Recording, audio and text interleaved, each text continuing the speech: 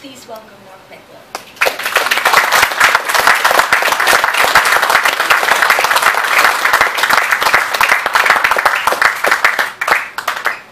It's very hard to follow somebody with that much energy. So first, let me thank you for being here tonight. I have the privilege of traveling all over the country, giving speeches all over the country, working with grassroots activists all over the country, and it is truly a privilege. It's not for me about giving speeches, because I really just am a grassroots activist. My story in politics begins about 8 years ago with the advent of the Tea Party movement. A lot of you were sitting in the same place I was, frustrated, angry, occasionally hurling a shoe at the television. And then this Tea Party thing happened. Rick Santelli on CNBC got on national television and in a spontaneous rant basically said that the bailout of American mortgages was un-American. I remember the first time I saw it, he said it was un-American, he said it was outrageous, he said if we could just pay people for doing the wrong thing, then if we paid out trillions, maybe everybody would just be rich and everything would be fine. And he was outraged, and the anchors that were back in the studio, he was reporting from the Chicago Mercantile, the anchors back in the studio laughed at Santelli when he did this. And he got angry, and he said, "You're laughing at me, but I'm speaking the truth." And the traders on the floor behind him applauded. And they mocked the traders and said, "Oh, these guys are just doing whatever you say." And Santelli got angry with them, and he said, "These are great American people who work hard for a living. These are the kind of people I'm talking about." And he talked about the un-Americanism of awarding people benefits for doing the wrong things. Taking money from hardworking taxpayers who could pay their mortgages, who didn't get in too deep, who were being responsible, and making them pay the debts of others. I saw that, somebody sent me a clip of that, and I remember sitting at my desk. I'm an attorney, I practiced from home, I was sitting at home at my desk, and I remember pounding on my desk and saying, "Yeah, I mean, that's what I think. I feel exactly like this guy."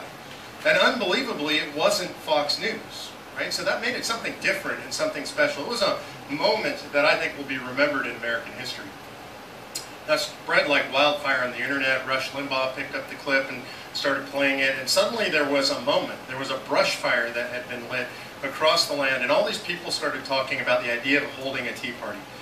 This goes back to originally February, of 2009. Santelli does his rant on the 19th. On the 20th, about 20 people get together on a conference call organized through Twitter to talk about what should we do about this. I wasn't on the call. A bunch of the early adopters in the Tea Party movement were, and they decided that they should hold a Tea Party. Now, Santelli had suggested the idea of a Tea Party. He had said that he was going to hold it on the shores of the lake there in Chicago. He called for it on July 4th, a long ways in the future. But these folks felt like something was happening. It's really important in politics when a moment happens that you take advantage of that moment. And luckily, there were people who were smart enough to sense it, just grassroots activists, not professional political folks. And they decided in that moment to hold a Tea Party protest, when nobody knew what it meant, a week later, all across the country. So literally, this is the very first Tea Party protest. Now, most people don't know about this protest, actually. It took place February 27th, 2009. I heard about the idea on the 21st. I did the appropriate thing for a guy who's been married for a very long time. I asked my wife's permission to participate. She's from Boston. She liked the idea of a Tea Party. So we held our event down in Sacramento at the state capitol. Meanwhile, around the country, 34 other people held these protests around the country. In California, as you know, is a lot like New York. It's not exactly a red state. So we went down to the state capitol not knowing what would happen. And it's my first political event ever. Literally, I'd never been involved in politics at all. And 150 people ultimately showed up at that event. And I went and I talked to all of them. One, because it just made me feel good to know that I was not the only crazy person in California, right? There are at least 149 others. And two, because I just wanted to know why. I knew why I was there. I was there because I didn't know what else to do. It seemed like no matter who I voted for, no matter who was in office, Washington, D.C. got bigger and the citizen got smaller. And I felt cut off from the system, almost disenfranchised, even though I voted. And so I wanted to know if other people felt the way I did. And as I walked around the people there and I talked to every single one, I met people of every race. We had a big fight going on, a marriage and family fight. There were gay rights activists out there. There were marriage and family folks. There were conservatives and liberals out there. And everybody was just frustrated, and everybody said the same thing that I was saying. Don't know exactly why I'm here, except for I don't know what else to do. this sense of despair and yet hope in that moment that this fire had been lit. So I had a great time. It was just fun. People honked at us. My folks were there. My young kids were there. They were 10 and 13 at the time. We carried signs. I mean, things that conservatives don't normally do. It's pretty wild for us, right? Really stepping out. We almost got arrested, which was really exciting. We went home afterwards, and when we got home, I started to network all over California, just looking at people's Facebook pages and trying to figure out who else did this. And I just started calling people and talking to them. I just liked people, and I just wanted to know if they had as much fun as we did. And when I started calling around, I met a lot of great people who had had just as much fun as we did, different experiences in different places. And then I started getting calls from the media because apparently I had become the California Tea Party coordinator, right? I had a title. And nobody gave me that title. There was no organization. It's just that I was the guy making the phone calls. So when the reporters started calling around and saying, well, who knows about this? People started saying, well, you should call this guy, Mark Meckler. So I start getting all this attention. So I start calling around the country to find out who else in the country has done this. That's how we know, ultimately, 35 events, about 39,000 people came out, started networking all over the country, and what came out of that was a core group of 5 or 6 of us decided once was not enough. We didn't know what it meant, like what was exactly happening, what the Tea Party exactly was, but we knew we needed to continue it. So we decided to hold the Tea Party that most people know about, the big protest, which was April 15th, 2009, and we figured, like, if we could get 39,000 people to come out on 7 days' notice, if we could get 35 of these events around the country, maybe we could just, to use a term, have the audacity of hope that we could get 70 of them if we had 5 or 6 weeks' notice. So we chose April 15th, 2009. Look, people are mad on tax day already. It seemed like a good day. So we chose that day. We put up a website, which was taxdayteaparty.com. None of us knew anything about what we were doing. Contrary to popular urban myth, the Koch brothers had nothing to do with it. I'm still waiting for the check. It's a long time coming at this point. If any of you know them, just let them know I'm waiting for it. And we set up this website. I want you to understand how truly naive we were and that how truly grassroots this was. I am, by training, an internet privacy attorney. That's what I was practicing at home. I put my home phone number on the website. I didn't know what was about to happen. What happened was, it exploded. Within the first day, there were 35 Tea Parties listed on that website. And by the second day, it was 70, and then it was 100, and 150, and 200, and then people from New York were calling me at 3 in the morning, not realizing it was California, and they wanted to talk about the Tea Party they had listed on the website, and it just exploded. And then the most miraculous thing happened, which was in my office, we got a call from Neil Cavuto's producer, which I was absolutely certain was a crank phone call, because why would Neil Cavuto call us? And luckily my wife took it more seriously, called him up, and Neil wanted to come to California to cover the protest. And Sean Hannity had called our Atlanta organizers, and he wanted to go to Atlanta, and Greta Van Susteren was going to go to DC, and you had Glenn Beck somehow fittingly wanted to go to the Alamo. Right? So that caused the thing, as you can imagine, to go crazy, because Fox did something that no other network was doing, which is they covered it as news. And it was indeed news. There was an uprising taking place across America. The other networks weren't covering it, and Fox was willing to cover it. The short version of a long story is it turned my life completely upside down. We ultimately had 20,000 people show up in Sacramento. It was the largest protest in the history of the California State Capitol. They closed the streets for several blocks around the Capitol. It was a completely amazing experience. And the same thing happened all over the country. In Atlanta, they had 25,000 people. In DC, I think they had 8,000 people. The most amazing thing to me were in small towns where 5 or 6 or 7,000 people lived, they had 1,500 or 2,000 people come out all across the country. And when we calculated it, we called around, we tried to double verify the attendees at every event. We came up with a number of about 1.2 million people came out on that day in April of 2009. Now that's extraordinary. Did any of you go to the protests in New York? Is there anybody here that was? Thank you guys for coming out. You guys give yourselves a hand. You guys are the early adopters. So this amazing thing happens in America, and the Tea Party movement breaks out. And for me personally, what happens is it turns my life completely upside down. The media is calling, activists are calling from all over the country. What's next? What's next? What do we do? And we found the Tea Party Patriots because we didn't know what else to do. Literally, again, remember, just grassroots activists, no idea what's going on. We fund the group, or found the group, fund the group out of our own pockets because we don't know anything about raising money. And literally, over the next year and a half, I stopped practicing law, and I spend every penny that I've ever saved in my entire life. And luckily, I have a very supportive and patriotic wife. And my co-founders do the same. We burn through all of our money because we literally don't even know to ask for money. This is how naive we are. And ultimately, I believe that there's providential intervention. A big donor steps forward when I speak at an event and offers us enough money to keep going. We literally got to the point of the verge of bankruptcy. I remember one of the most important conversations of my life, and if you've been married long enough, you've had these conversations with your husband or wife, laying in bed one night and wondering how you're going to pay the bills. Right? We've all been through rough times, and I remember saying to my wife that, I don't know how we're going to keep going with this Tea Party thing because I'm not practicing law and we're not making any money. And she said, we should spend the kids' college money. That's pretty extraordinary, right? For women they are security conscious, kid conscious, and she said, and I'll never forget it, she said that it's more important to have a country where it's worth our kids going to college than to have the money to send the kids to college. So I'm very, as you can tell, I'm a very blessed man. I'm married way up. So thank you. So fast forward, you know what happens with the Tea Party in 2010 because all of you come out and work, like Marsha was talking about, and get involved. We elect the largest swing class in the history of Congress since 1930. It's really incredible, right? It's pretty darn exciting. I was in DC that night. It was really amazing. I'll never remember it. November 10th, we had this huge party. My kids are there. My family's there.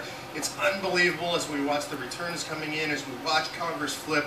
All these guys come in. They all get inaugurated. It's so exciting because everything is going to change. And then nothing changes. Literally nothing changes. It's really important we remember this. And I think we don't think about this enough, and I think we let Congress off the hook. The House has the power of the purse, which means virtually nothing happens unless they spend the money on it. And what did they do with that power after 2010? Nothing. They didn't defund anything. All the stuff that they said that they were against, the illegal amnesty and everything else, they defunded nothing. They had the power to entirely defund illegal amnesty. They had the power to entirely defund Obamacare. They could have done it on their own in the House of Representatives, and they did nothing. It was pretty distressing for me as a guy who was sort of at the point of the spear of the Tea Party movement.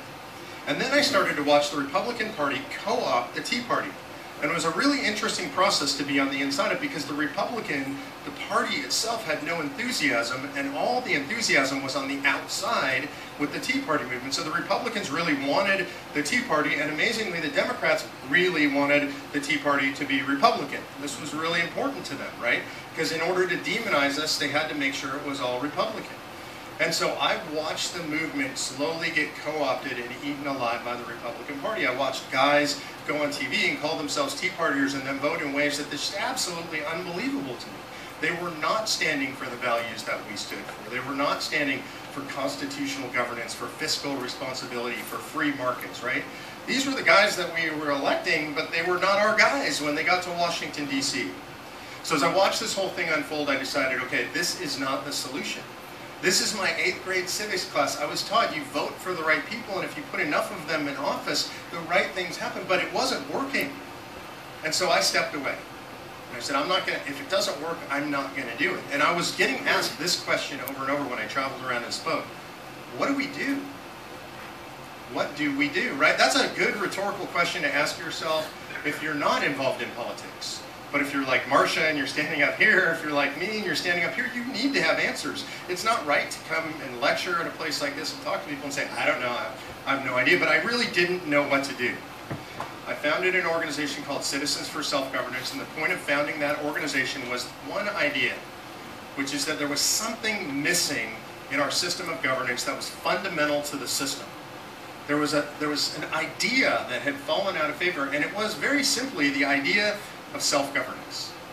Right? This idea that it's about individual responsibility, that we practice self-governance with ourselves, at home, with our families, in our community, and it come to be this generally accepted thing among Republicans and Democrats that the solutions come from the federal government. So I realized that if we could not restore this idea of self-governance into American society, that we could never be a self-governing society again, and we couldn't fix the country. I started by raising money. We gave $1 million away to local grassroots groups to try and help the grassroots groups because the Tea Party movement hadn't done a very good job of that. And then I crossed paths with a guy by the name of Michael Ferris. Is there anybody in here that knows the name Mike Ferris? If you homeschooled your kids, then you owe Michael Ferris a debt of gratitude. If you know anybody who homeschooled their kids. In the 1970s, homeschooling your kids, by the way, was illegal in all 50 states in one form or another. It's hard to imagine that now. Fundamental right of parents to decide how their kids were educated have been taken over by the federal government. Ferris was a young attorney, decided that was wrong, and he decided to fix it, and he did. And that's why it's legal today. And Ferris came to me and he said this, Mark, are you satisfied with what you're accomplishing in politics? The answer was self-evident. It was no, I wasn't satisfied. And he said there's a reason. Because what you're trying to do is put good people in Washington, D.C., and it does not matter how many people you put in Washington, D.C. You can have 60 good senators. You can have 70 good senators. You can have 120, 130, 150, 300 good members in the House of Representatives, and you will not get the governance you want because we have a broken structure in America. We do not have a personnel problem in Washington, D.C. We have a structure problem in Washington, D.C. And this is how he explained it to me. He said, let me explain to you some of the major structural flaws that have been introduced into our system of governance. For example, and Marcia mentioned this, we have the 17th Amendment. The 17th Amendment provided for the direct election of senators. You guys get to vote for your senators here in this. You may not get who you vote for, but you get to vote for your senators here in the state. Same in California. Well, it wasn't intended to be that way. The founders set it up so that the state legislatures appointed their own senators. Right? The people didn't have a vote. The House was the people's house, and the senators actually represented state government in Washington, D.C.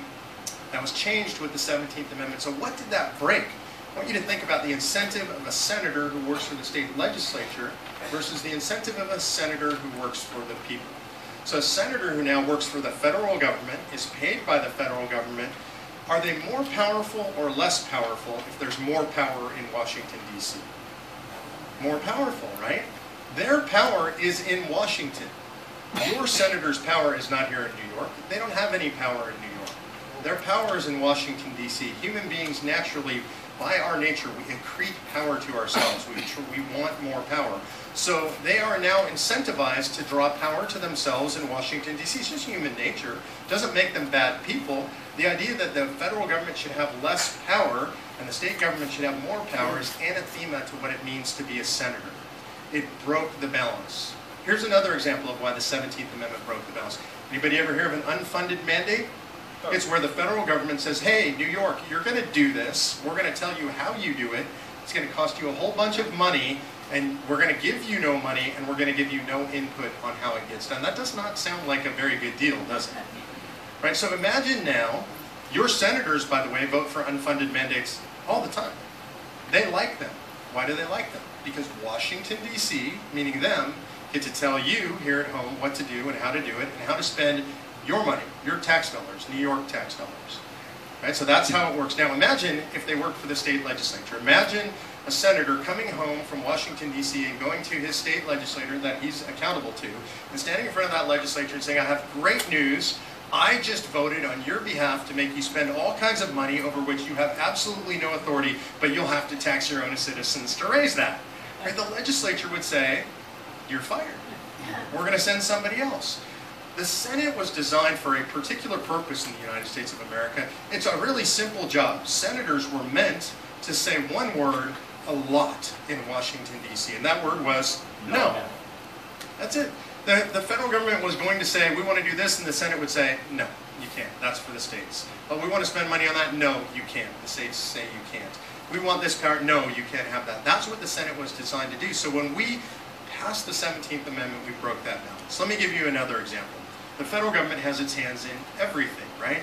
They decide how your car should run, what kind of gasoline you put in your car. They decide about your water systems. They decide the way this building is built and what a lot of the codes are.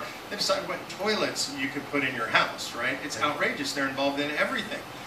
Where is it in the Constitution that it says the federal government can tell me what kind of toilet to put in my house? I've read it a lot. I can't find that. By the way, I'm just saying, we're on film, right? I admit this openly. In my office in California, I built a new office. I put an illegal toilet in my office. I am a toilet rebel. I admit that on camera. When Mueller investigates me, I'm in big trouble. So where does that power come from? Where did the federal government get that power? They got that power under the Commerce Clause. Commerce Clause in the Constitution says this: the federal government has the power to regulate interstate commerce. What is that? What does it mean now? Commerce today, if I ask you what commerce means and you were to look it up, basically it means business, right? If you think of commerce, you think of business. If you think of regulate, you think of a regulatory agency, big rule books, all kinds of regulations, right? But here's the deal: in 1787, it didn't mean anything like that.